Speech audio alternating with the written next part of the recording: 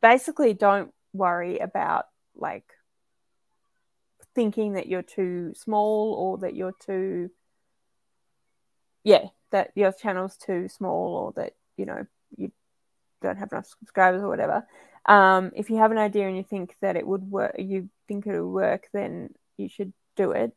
But on the flip side of that, be prepared.